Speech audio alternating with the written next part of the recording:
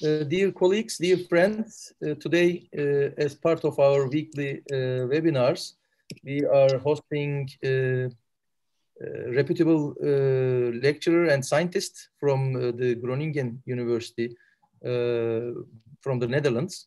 Dr. Aga Bayramov is a very renowned scientist. He extensively writes on Caspian Sea, Azerbaijan, Caucasus, the pipelines in the area, and he's a very productive scientist. And actually, we want to thank you for joining us today, for accepting our invitation and giving a seminar in the framework of Eurasian Research Institute. And today, I think you will be presenting us the environmental side of the Caspian Sea region, more or less, and the recent developments, and probably a theoretical framework of how to analyze, how to see, how to read these recent developments in the region. So thanks again, and the floor is yours. Thank you very much for this comprehensive and very kind introduction. And thank you very much for having me today and giving me a chance to present my work. First, I want to show outline, and we can also do this interactive in case I speak too fast or too complex. Our audience can always ask their questions in between if something is not clear or if something is not clearly explained, then I can answer the question. So in between, we can also have Q&A session from the audience if they prefer, because I can imagine that listening online is tiring and difficult sometimes, considering the topic itself and theoretical discussions. So I will start a brief background about my project, and then I will move to geopolitical views on the Caspian Sea region, so to introduce the existing literature, and then my alternative theoretical framework that I used, classical functionalism.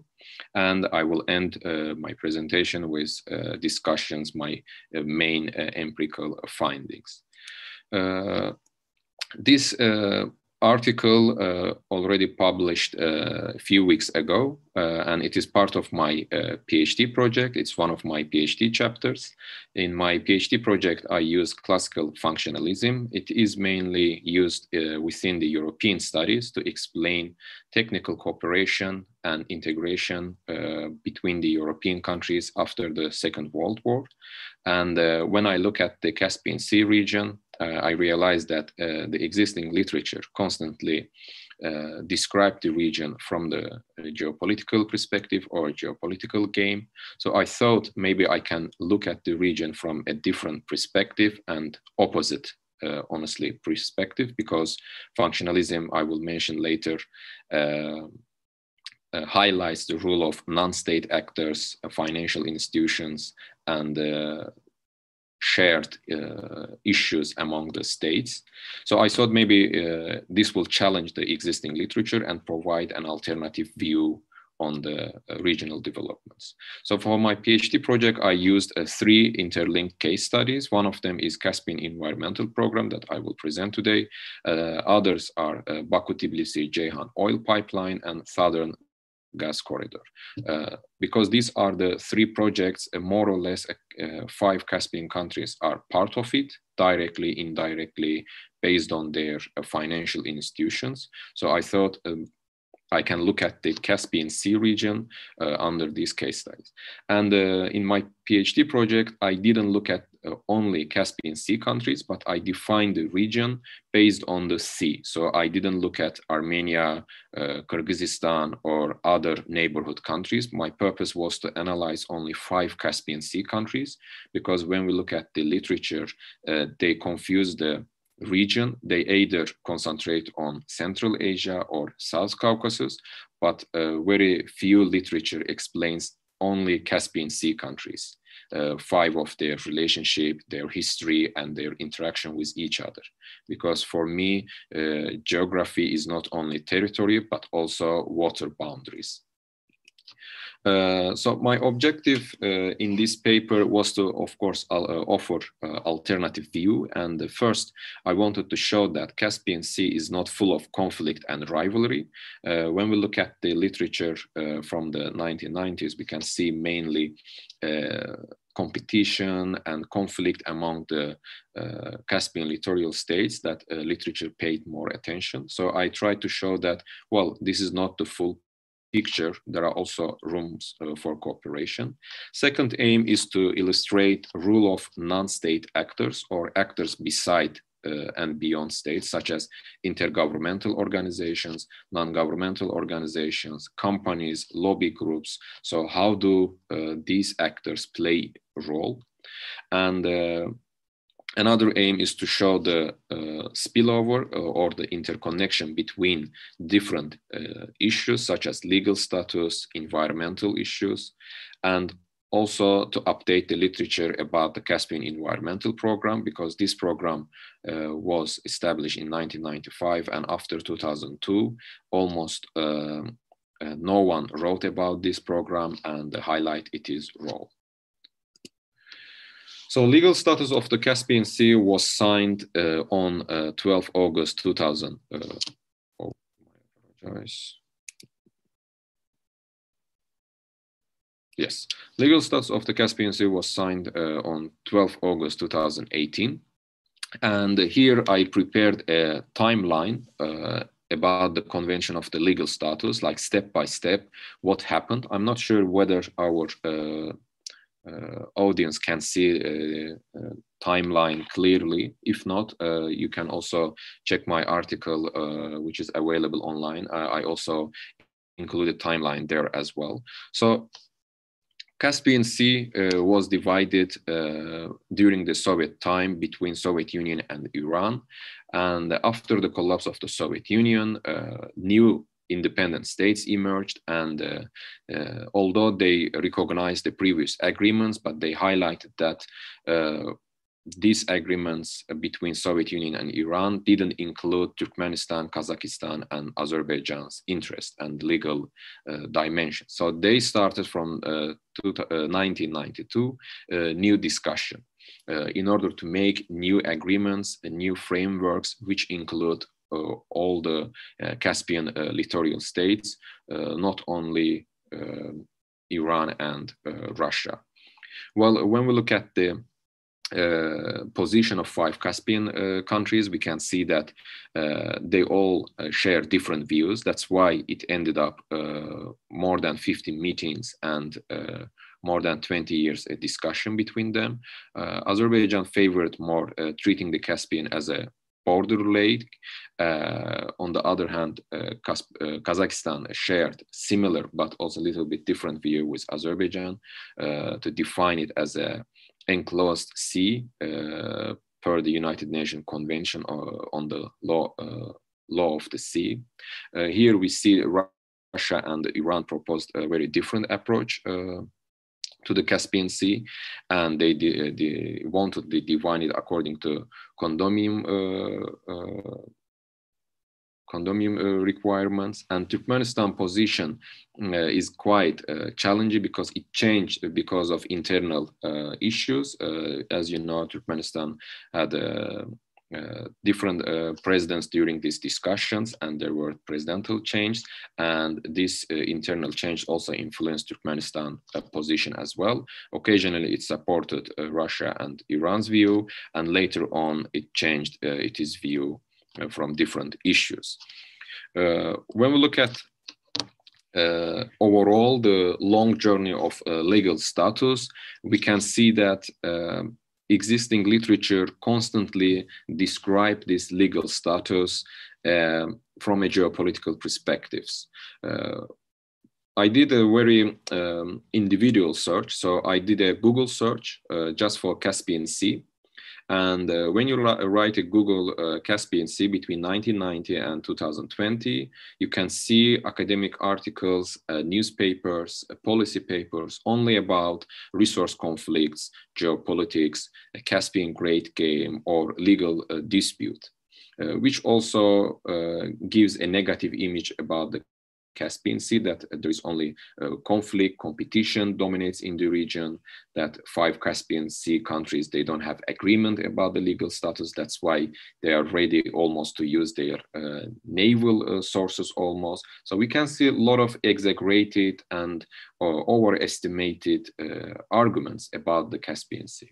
This also illustrates that external, generally Western academics do not understand the internal dynamics of the Caspian countries. For example, when I look at the literature, it was argued that Azerbaijan and Turkmenistan and Kazakhstan have small naval forces, but they are increasing their naval forces because of the legal agreement. These arguments, by the way, were stated before the signing of the legal status. They argued that Iran and Russia on purpose avoiding signing the legal status because they want to prevent development of pipeline construction in the region. And when we look at other arguments, you can see that they describe uncertain legal status a threat to the regional stability, that Russia and Iran can use their military forces against newly independent states if they disagree with Iran and Russia. So we can see that relevant literature before the signing of the legal status, they were quite negative. However, when we look at after signing the legal status, we can see that there is nothing changed. So basically, similar arguments were stated after signing the legal status again, but this time geopolitical literature started to use environmental agreements. So when we look at the Caspian legal agreement, we can see it includes several lines about the environmental cooperation, and that if someone wants to build a pipeline, those countries need to follow environmental requirements of the legal status. And immediately after signing the agreement, geopolitical literature again started to argue that these environmental articles will give Russia and Iran powerful tools to avoid possible cooperation between Turkmenistan, Azerbaijan, and Kazakhstan for constructing a pipeline under the Caspian Sea. They also argued that convention doesn't satisfy the environmental conditions for the construction of the Trans-Caspian pipeline. Trans-Caspian pipeline is one of the, let's say, draft projects between Turkmenistan and Azerbaijan to deliver gas to the European Union. Again, geopolitical literature argued that, well, we see a new conflict will emerge among Caspian Sea countries and divided them into 2 groups. On the one hand, we see Iran and Russia. On the other hand, we will see Azerbaijan, Kazakhstan, and Turkmenistan. So again, a negative image continued after signing the convention. So before it was same, after the signing of the agreement, similar arguments followed. So my main argument here is that the relevant literature doesn't understand the history of this legal agreement, and they don't know about the history of environmental cooperation. So I use here alternative view to challenge geopolitical discussion, and a little bit about the functionalism. Functionalism argues that shared technical issues such as environmental pollution or construction of, let's say, railways or construction of telecommunications, these kind of technical issues are shared among different countries. So considering their technicality, countries can cooperate to solve the common issues. Functionalism also argues that network of different actors are important because each actor can bring their own benefits such as economic, political, or social contributions. And another view of functionalism is that it is not always zero-sum game or geopolitical competition, but it is always, it can also be a win-win game, depends on the interest of countries. And finally, functionalism argues that collaboration in one field. If we collaborate for the environmental cooperation, we can also move this cooperation example to legal issue as well.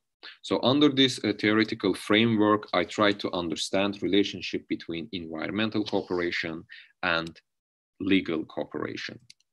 So a little bit about a history of the Caspian Environmental Program, because this program hasn't been recognized or mentioned by the relevant geopolitical literature.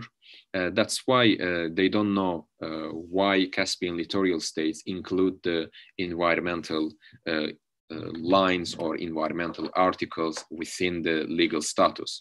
So Caspian Environmental Program, overall environmental issues were part of the discussion already in the early 1990s. So Iran was the first country, took the first steps to bring 5 Caspian states together to address the ecological issues, such as pollution of the sea, biological problem with the biological issues, biological resources, and also saltiness of the sea as well, and the increasing level of the Caspian Sea, or this unconditional level of the Caspian Sea. So Iran wanted to address these environmental issues together. It proposed in 1992 to make ecological cooperation. However, it didn't work out because of 2 reasons. First, Turkmenistan, Kazakhstan, and Azerbaijan wanted to explore and transport their oil and gas resources in order to increase their economic budget. So after the 1990s, their first aim was to explore their oil and gas resources. Second aim, Turkmenistan, Azerbaijan, and Kazakhstan, they didn't have strong environmental and advanced technical developments. So they needed help from external sources in order to make common agreements, in order to make Western standards, I would say, or the UN standards environmental documents. Therefore, Iran's proposal didn't receive strong support. However, this issue started to change in 1994 by the Almaty Declaration. In Almaty, 5 Caspian countries called international community for help.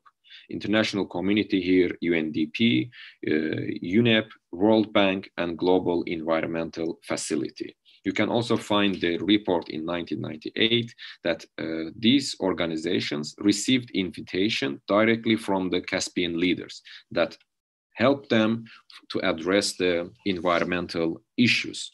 And here again, I put the timeline to illustrate that legal status timeline and environmental cooperation timeline started at the same time. So there is interconnection between these timelines. However, geopolitical literature doesn't know this timeline, and they assume that environmental articles suddenly were added by Russia and Iran in 2018 before the signing the legal agreement. So they ignore the history of this environmental cooperation, that it is not new, it was already there, and even before the legal agreement already Caspian Environmental Program was established, and littoral states were already cooperating and discussing these issues. So when we look at the Caspian Environmental Program, it was officially established in 1998 by the joint support of the UNDP, UNEP, and World Bank. This environmental program gained strong support in 2003, which littoral states signed the first legal agreement, Tehran Convention. Tehran Convention is the first environmental agreement and also first common agreement which was signed and ratified in 2006 by 5 Caspian states. So before the legal agreement, there was already environmental agreement, and it was signed and ratified by the 5 Caspian states. However, when we look at the literature, they don't mention this. And Tehran Convention has 4 main protocols. These protocols have been discussed and signed by the littoral states throughout these years until 2018.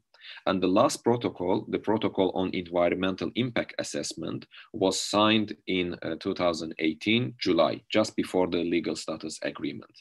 And when we look at the environmental cooperation, we can see involvement of states, 5 Caspian states. We can see involvement of intergovernmental organizations, and we can also see involvement of private actors. British Petroleum is among the sponsors of this environmental program, and British Petroleum financially support the Caspian Environmental Center, which shares constantly updates about protocols, about any event, about the Caspian Sea. I can also share its link. So when we look at this picture, we can see that it's not only states, but it includes a network of multiple actors together. And there is a progressive cooperation towards the legal status. And my first main argument is that Caspian littoral states came together because of economic support of the intergovernmental organizations. I did a field trip interview with several experts from these organizations, and one of the members told me that as long as we pay money, it was easy to convince Caspian littoral states to come together, because environmental issues for them were not too urgent. So they didn't want to invest those issues. However, they also wanted to discuss these issues because it was part of the legal status, so it will influence their legal status. And in order to push them and pressure these governments, we started to finance them. For example, these organizations have invested more than 20 million for the environmental cooperation. And since they financed the environmental cooperation, they could demand littoral states to sign agreements or to come to meetings and discuss their ecological issues. And well, when we look at the economic perspective, and now we can look at also networking and socialization, one of the important contribution of the Caspian Environmental Program was networking of different actors. It was, they organized conference of parties, and the Secretariat organized constantly meetings among different Caspian experts. And again, one of the field trip expert mentioned that in the early 2000s, the relationship between 5 Caspian states, especially between Iran and Azerbaijan, was cold. Because it was new, we were trying to understand each other, and we were trying to understand each other's interests. Therefore, regular meeting under the environmental cooperation eased our discussion. So in the end of 2000, we can see that they established more friendly and more easy relationship. One of the experts even called their expert community as a Caspian family. They said, it doesn't matter, our government disagree or agree, they are politicians, but as environmental experts, we try to have a constructive discussion always. And because of common understanding, and because of common issues, we try to find also common solution for our issues. And thanks to intergovernmental organizations, we had regular meetings in order to update each other, in order to find agreement. And also during these meetings, we discuss certain issues under the legal status, because legal status was discussed by the foreign ministers. But here also we could agree certain things, and we can deliver this message to our governments. So we can see that it was also helpful. And finally, we can see technical expertise of the intergovernmental organizations. One of the technical expertise here is language. When we look at the discussion documents, I checked all the documents and their meeting minutes. We can see that Caspian governments discussed every sentence, every issue one by one. For example, I did interview with experts from Iran, Kazakhstan, and also Turkmenistan. They said every sentence for us is important. We are not signing environmental agreements just for the sake of it, because we know that any environmental sentence can influence our oil and gas exploration. Therefore, we wanted to make sure that in the future we will not get any issue. Again, this is related to the legal status agreement, because when we look at it, it doesn't require strong requirements. So here, Caspian littoral states agreed on these issues. For example, there was a disagreement in 2015, and this disagreement took 3 years. And it was a disagreement about a last protocol. Turkmenistan suggested to remove certain phrases from the agreement. For example, the diameter of the pipeline, environmental exploration of the Caspian Sea. So these two phrases were suggested to be removed from Turkmenistan. However, Azerbaijan and Kazakhstan disagreed, and they sent a letter to the United Nations Environmental Secretariat to check whether these sentences or this change will affect the oil and gas exploration. So we can see that well, every word, every sentence were agreed in advance. And in the end, Azerbaijan and Kazakhstan pushed their own interest in the environmental discussion and avoid any serious issues. And I created this chain, and I argue that environmental cooperation is related to the legal status, because first it started with the Caspian Environmental Program in 1995. Then it moved to Tehran Convention as a first agreement among the Caspian states.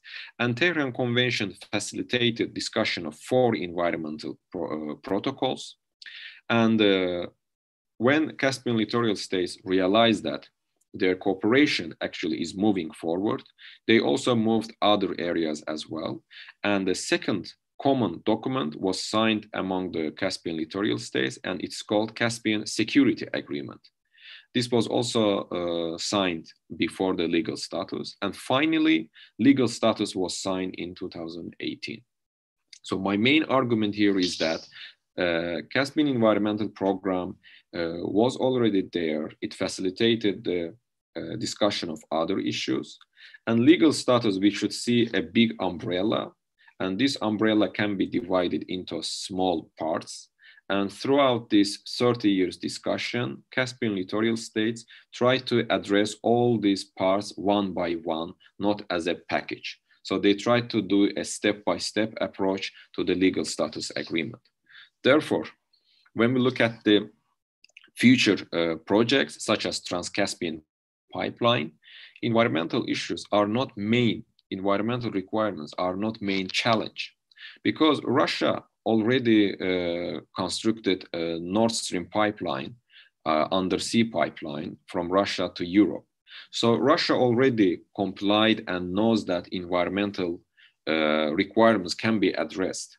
Azerbaijan, Kazakhstan, and Turkmenistan are also aware of these challenges. I remember when Baku-Tbilisi-Ceyhan pipeline was planned, environmental requirements were also issued. However, they couldn't prevent the construction of the Baku-Tbilisi-Ceyhan pipeline because of financial support from the international companies. So again, for the Trans-Caspian pipeline, there are a number of challenges. First, Turkmenistan policy of gas transport is different than Kazakhstan and Azerbaijan. According to this policy, buyer should build and should finance the transport and the construction of pipelines. However, Azerbaijan and European Union are right now struggling with their own economic issues, so they need strong support. And my argument here is that in order to build the pipeline, first thing is, beyond legal and environmental issues, is strong financial support. Who will finance this pipeline? Second, again, when we look at the European companies, they are not part of Turkmenistan energy projects. They are not super active in Turkmenistan. Turkmenistan mainly exports to Russia and China. Right now, China dominates within the Turkmen energy, let's say, area. Therefore, first, European companies also need to find attractive market. Turkmen market should be attractive and reliable for the European companies.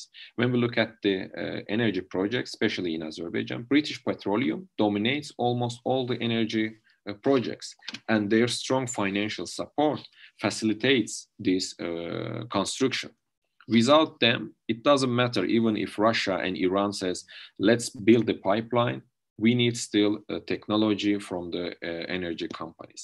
And finally, Azerbaijan first want to deliver its own natural resources to Europe, because yes, it is not that much, it cannot satisfy European energy demand, but first Azerbaijan wants to deliver the European first wants to deliver its own natural resources. Therefore, after Azerbaijan delivers its own, Azerbaijan probably will look for alternative sources, but right now it is not the case. Therefore, Trans-Caspian pipeline is not, and I don't think will be, blocked by Russia or Iran because of the environmental requirements. Thank you very much for your attention, and that was all for my presentation, and I hope it wasn't too complex and confusing. Thank you so much, Dr. Bayramov. It was a very illuminating presentation, I think, and the environmental aspects so far have somewhat ignored, to some extent at least, from some of the outsider world. So it is very important to firmly ground the environmental pillar in the whole edifice of this Caspian geopolitics, or more friendly saying Caspian family, maybe, as yes. One spectator rightfully commented. I think there are many questions the spectators can ask, but I am wondering if still environment is not an urgent issue for the Caspian littoral states or not. I mean, this climate change speedily approaching phenomenon for all the countries in the world, as you have mentioned just before the presentation, this sea level rises or sea level changes, and maybe extreme events in Caspian basin can be a more imminent threat than the previous years. So are there any studies related to these type of new challenges related to climate change or new environmental challenges for the Caspian region? This is one of my questions. Another thing is that do you have idea that environmental agreements are generally called as soft law? So they are sometimes not binding, or even if they are binding, states are refrained from implementing them fully in strict terms. So is there same issue in Caspian Basin overall? And one final question can be, if I'm not going too far, the European Union, as you well know, started a project or a new approach called macro regions. Macro regions, some experts call them as a new political animal, actually, a macro region concept. For example, the Baltic region, the Danube region. Getting together around a specific topic or a specific common overarching geographical element, countries in European Union, these sharing common challenges, come together around especially flagship projects, like, for example, increasing the efficiency of navigation in the Danube, or dealing with the pollution in the Baltic Sea, etc. So do you think that such kind of an approach, so project-based, flagship project-based approach, can be also implemented in Caspian region? So instead of, for example, status or dealing with the words, maneuvering, etc. So rather, can we focus, or can states focus on concrete projects, yeah, clearer timelines, targets, strategy papers, or action plans? Is this a possibility for the region, given the long history of negotiations and somewhat relatively peaceful atmosphere in the region compared to some other parts of the globe? Thank you.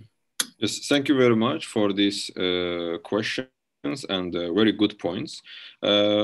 My first answer for the climate change and the environmental issues. Overall, my personal observation, and based on my field trip and when I talk to the government officials and when I look at their policy, is that except Iran, generally they don't too much care about the environmental issues. It's not their priority.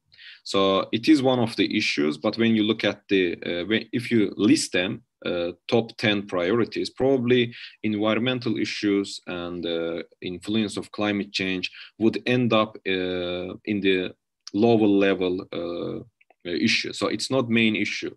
And since Turkmenistan, Kazakhstan, and Azerbaijan are energy dependent, and this energy is coming from mainly from the Caspian Sea, they prefer exploration of natural resources. So, maybe under the certain environmental requirements. And unfortunately, when I look at the Caspian Environmental Program, you can see that almost every document, every study have been supervised or financed or written by the intergovernmental organizations. There are several reports from United Nations, several reports from the Global Environmental Facility, but country itself is missing. Basic example from Azerbaijan, I checked their ministry's website. It's not always updated. And the one time expert from the United Nations told me that environmental ministries within these countries are not super powerful politically. Compared to foreign ministers, they are missing pressure to put pressure to the government to accept certain decisions. Therefore, yes, they accept all these rules, as you said, soft power, but they don't implement environmental agreements. So they sign it, in order to move forward with certain agreements and to avoid, let's say, political issues based on these agreements. But implementation, unfortunately, is not there. And it's also good that it is a soft power. It means they can agree easily on certain issues, that they are more flexible, and they can also learn from this and move forward with less, let's say, technical issues. And when you look at the implementation, they more care about here financial assistance from intergovernmental organizations, and also they more care about to avoid any agreement that will avoid their natural resource exploration. European macro regions project is very good, and however, when we look at the Caspian Sea, we can see that Iran and Russia have been under the international sanctions lot. So that also prevents 5 Caspian states to cooperate together. Again, one of the financial institutions, Global Environmental Facility, stopped financing this kind of flagship projects and decreased their financial assistance because of the international sanctions. They said United States is one of the sponsors for the financial institutions, and since United States put pressure and sanction Iran and Russia, we cannot finance flagship projects anymore. And this finance should come from the Caspian states itself. However, when I look at their budget allocation for this program, it doesn't move more than $75,000 per year. That's, for example, quite a less amount. and a few times they discussed to increase the budget, but they haven't moved forward. So they expect money comes from outside and we implement all the projects. And when I look at the purpose of this cooperation, it is not per se to achieve something umbrella cooperation like European Union. Their purpose is just to come together under less political issues and to experience also dialogue between each other, because to keep contact with 5 Caspian countries is very important. And to make this constant, you need to find a platform that they are not fighting, they are not disagreeing and leaving the room. And legal status, unfortunately, is very high-level discussion with presidents and Minister of Foreign Affairs. So disagreement can easily happen there. But environmental discussion is placed where they can experience first cooperation under the soft powers, as you said, and then they can say, okay, let's take this another level. I remember there was a diplomat who mentioned that we always ask Minister of Foreign Affairs to attend our meetings to see how friendly the discussion is going on. So they can also, from the Foreign Ministry, ask their questions and highlight their positions under a bit soft environment rather than strict legal discussion. So I think regional cooperation is possible. However, global issues also influence it. As I said, sanctions, right now COVID, and before that economic crisis. So it also influenced financial assistance to the regional projects. Thank you so much. Thank you so much for your answers. Any other comments or questions from the participants? There are some close to 20 participants. I'd like to ask something, may I? Yes. Well, thanks for the presentation. My question is, don't you think that the fact that environmental issues are not considered as they should in case of Caspian Sea, don't you think that the reason for this is that the countries that surround the Caspian Sea are countries with poor levels of democracy, and the decision-making process is done through poor institutions, and to which extent we can say that the interests that are being pushed by these countries are the interests of the countries, of the peoples of these countries. Can we compare this case with other cases? For example, cross-border lakes like Great Lakes between the United States and Canada, or in Africa we have Lake Victoria surrounded by 3 states, I think. And what's the role of the quality of institutions in decision making? I'd like to hear just general thoughts on this. Mm-hmm. Well, thank you very much. Very good point in terms of comparative and quality of institutions. I would say they change both. I mean, the 5 Caspian countries, they have a different and I would say slightly poor quality of institutions. For example, Minister of Environmental Affairs, they are not well organized. And we also need to look at internal issues as well. Rule of democracy, free elections, that's also missing in these countries.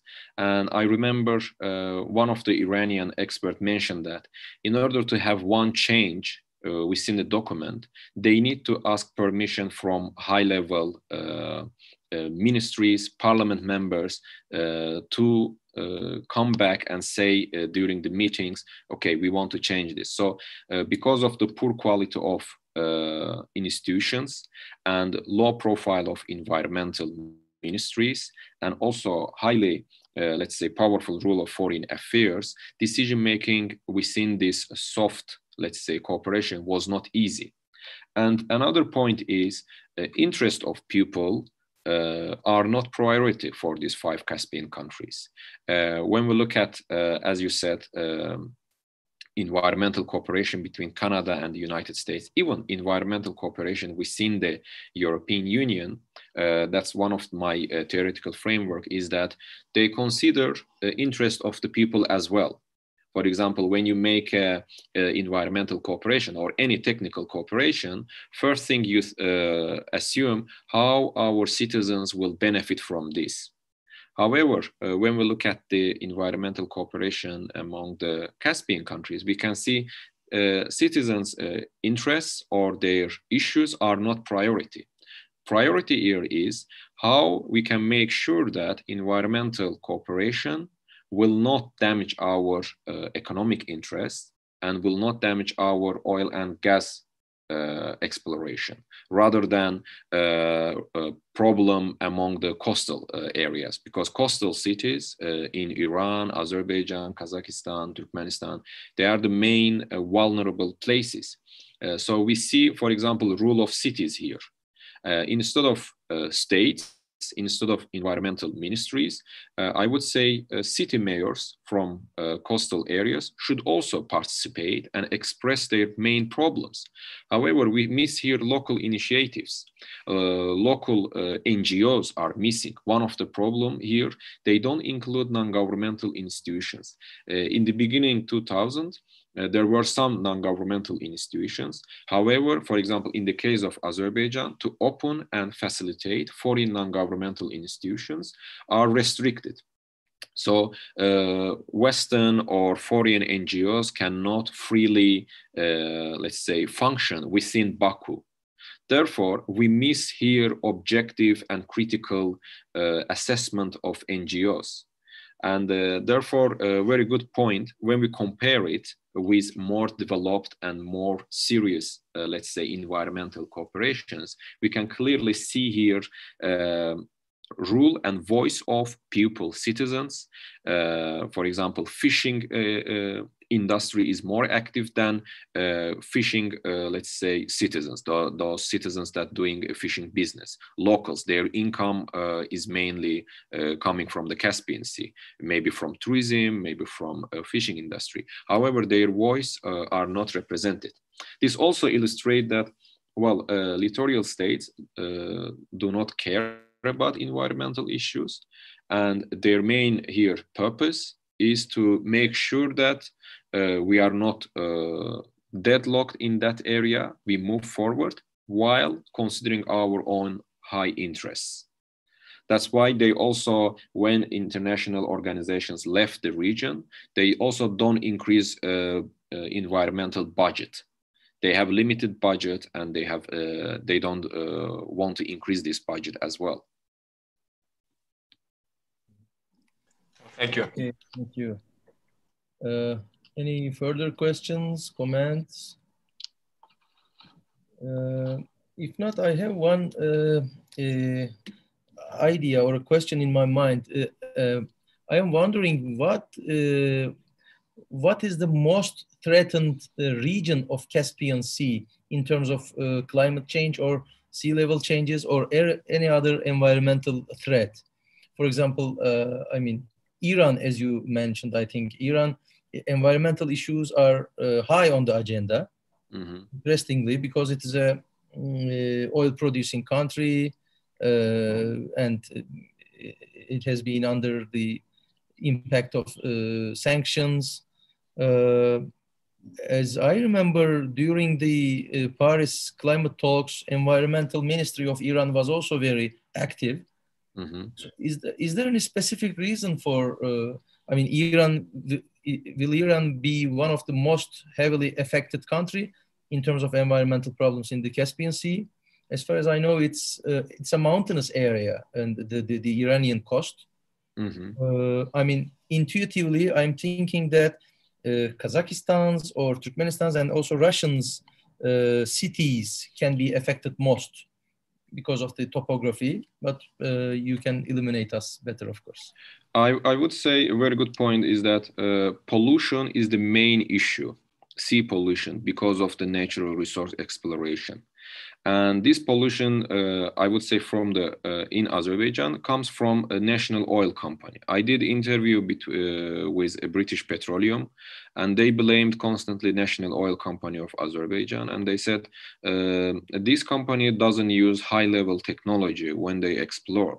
And when we look at the statistics of accidents, oil leakage in Azerbaijan, we can see that British Petroleum they didn't experience too much pollution issues. However, National Oil Company, they have old, outdated platforms, and they are using very outdated technology certain areas, and it causes a lot of pollution. And yes, as you said, Iran is very active because Iran doesn't have a strong oil and gas resources in the Caspian part of the Iran. Therefore, they are more concerned about the fishing and pollution of the sea. And same thing we can also argue for Russia as well, compared to other regions, because both Russia and Iran are rich with natural resources. Caspian Sea are not at least the main parts of the Caspian Sea under Iran and Russia are not full of oil and gas. They have certain amount, but it's not commercially, let's say, viable to explore it. Therefore, Iran prefers to use its Gulf area resources to transport from that places. And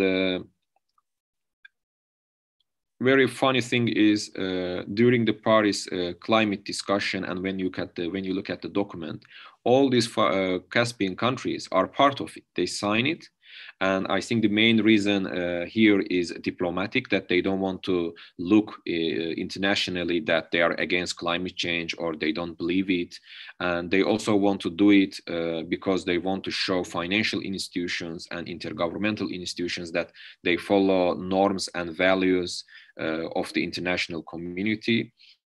And I think they signed the agreement just for the sake of it, not to be isolated.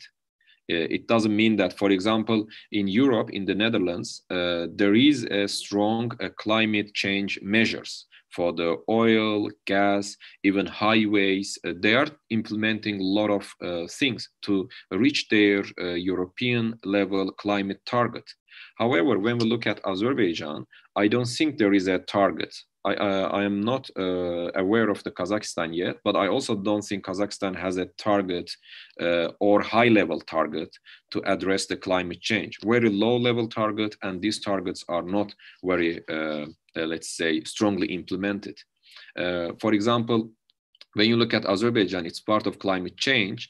However, electric energy is coming from mainly oil and gas rather than renewable energy. So their investment to the renewable energy is also very low, and they just started a few years ago for the renewable energy. So therefore, I think idea of climate change and pollution, they sign it just to be part of it, not to be isolated, and be part of the community in the international arena, and also show their financial assets that we are part of it. Because when Azerbaijan started Southern Gas Corridor, there were a lot of NGOs sending letter to financial institutions that this country doesn't implement environmental requirements. And European Bank for Reconstruction and Development required from Azerbaijan and British Petroleum to send them environmental reports, environmental assessments. So we can see that they do it in order to make sure that financial sponsorship will continue and they will not have any, let's say, unexpected issues. Thank you. Very interesting, because they seek a balance between financing, prestige, norms, international norms, and also natural resources exploration. A very similar story for most of the developing countries, I guess. Exactly. Yeah. Albina Muratbekova's question from our institute. Dr. Muratbekova asks, she says, thank you very much for your presentation, very informative. I am wondering, is there any research center that works collectively with all stakeholders on researching the environmental issues of Caspian Sea? I mean, is there any research initiative that works on scientific collaboration in researching the environmental issues between 5 states? Very good question. One of the, there is no specific institution only for the environment, but Azerbaijan Diplomacy Academy, they recently opened a certain department, environmental cooperation of the Caspian Sea countries. I can send that link. It is Center for Environmental Studies, I think it's called. I also wrote for them a policy paper, but that institution doesn't only research environmental issues, but also renewable energy, oil, gas exploration. So in Azerbaijan, I know that Azerbaijan Diplomacy Academy is busy with this. In Europe, unfortunately, only few individual researchers like you, like me, separated. So there is no one center that works particularly on environmental issues. And there are only researchers work on a project base. So there is also one project, but that project covers not environment, but overall Caspian Sea. I can send also the project website to you. It's a Maria Curie project on Caspian Sea. Other than that, I would say mainly intergovernmental institutions work on it. United Nations constantly publish reports on Caspian Sea, especially about the climate change, environmental resources. However, there is no scientific collaboration between different stakeholders. So it would also be a great initiative for your institute to open or to facilitate this collaboration. It doesn't have to be maybe based in Kazakhstan, but your institution can be a leading research area to address this. And I think there is also room for applying grants because of the climate change. We can move more climate change direction, how climate change will influence the Caspian Sea level and pollution and coastal areas. And I'm sure European projects would facilitate maybe a small flagship, let's say, grant for this. That's right. That's right. I think we should focus more on these issues, definitely. There's a lot potential for cooperation, for dialogue, at least. And it brings to my mind a specific, a similar initiative, I mean, that probably Dr. Murat Beko was asking about some kind of initiative like this. In Euphrates and Tigris, two transboundary rivers in the Middle East, there was an initiative by a group of scientists, like an epistemic community. It is called ETIC, Euphrates Tigris Initiative for Cooperation. So it was a track 2 diplomacy. So officials are coming together and discussing, negotiating with each other, officials, etc. But this is a separate initiative, but also feeding the officials in terms of creating databases, new models, new scenarios, publications, etc. It was a very loose organization, or even not an organization, but an initiative. But maybe a similar group of scientists, maybe from all littoral states, can come together and organize workshops, etc. Can publish some papers to direct the agenda or the channel some ideas towards the bureaucracies and towards the decision makers. Yes, I think it can start as maybe a handbook, I would say, or a routledge yes. series as well. For example, someone from Azerbaijan, someone from Kazakhstan, and then you make this, let's say, routledge book only for the Caspian Sea countries. Mm-hmm. And it can include renewable energy, climate change, in order to make it marketing. Unfortunately, publications should also address marketing requirements, because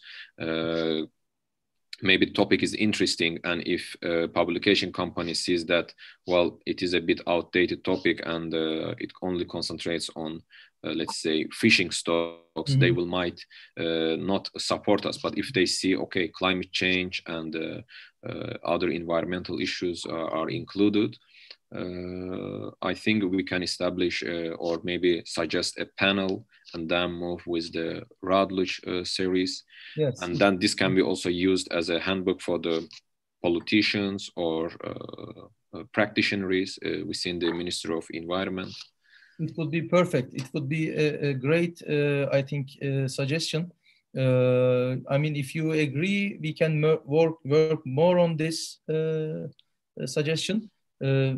Not maybe a series at first, but start with a single book, and then maybe it can evolve into a series. Exactly. In best yeah, case single edited volume, yes. Or a small special issue or report maybe. Yes. To make also this region, I would say, popular a bit, because my impression is that outsiders only care about geopolitics. They care only about Russia and Iran, their political influence there, and China these days, rather than internal issues or internal developments. That's right. That's right. Yeah, that's unfortunately one of the disadvantages. So we need to make sure that it also influences geopolitics, maybe. Yeah. So tourism can be a point in this. Trade, of course, and climate change, as you said, and renewable energy. So 4 new areas or under-discussed areas can be 4 thematic headings in such a book. I know in Norway is very active. In Norway, there is an institution, it's called NUPI. This institution is also active with this kind of stuff. I can also write the name of the expert.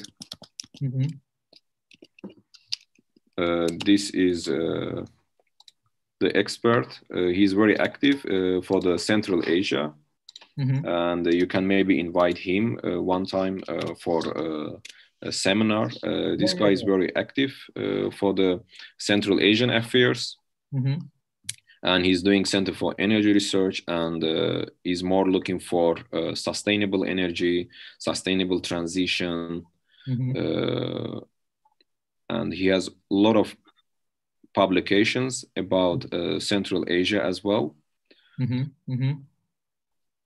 Yes, that's fantastic. Yes, we can maybe come together and involving this guy also, and create some kind of editorial group to expand the network and attract some chapters.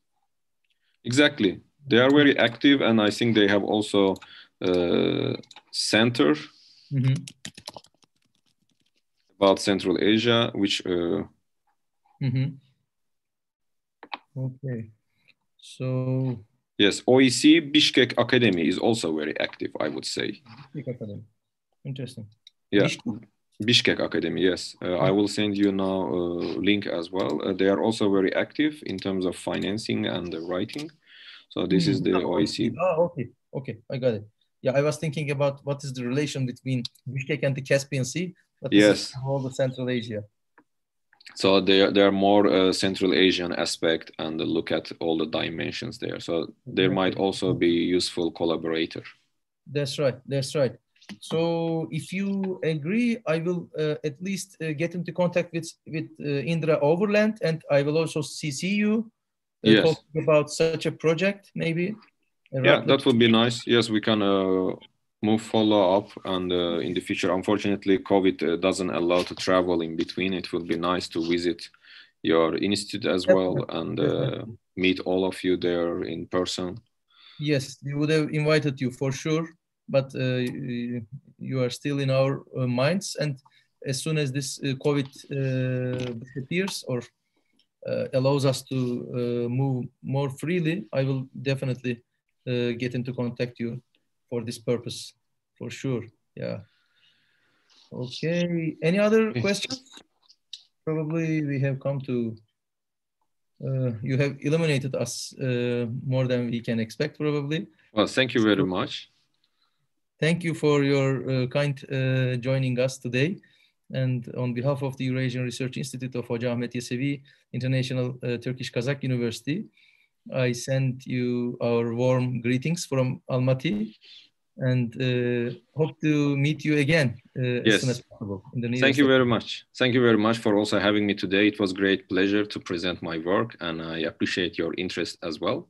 And I hope this will be the beginning of our cooperation for sure with different scholars. And in case in the future, if you organize an event, I have a bit heavy teaching activities, but if I have a time, I would love to also listen and engage and continue the cooperation. Thank you. We would be more than happy to involve you in our circles. And I have sent you my WhatsApp number. If you send a message there, I will also involve you our some kind of news list, okay. And so that we can be more in touch. Great. Thank you so much. Have a nice day. Have a great day. Bye-bye. Bye. Thank you.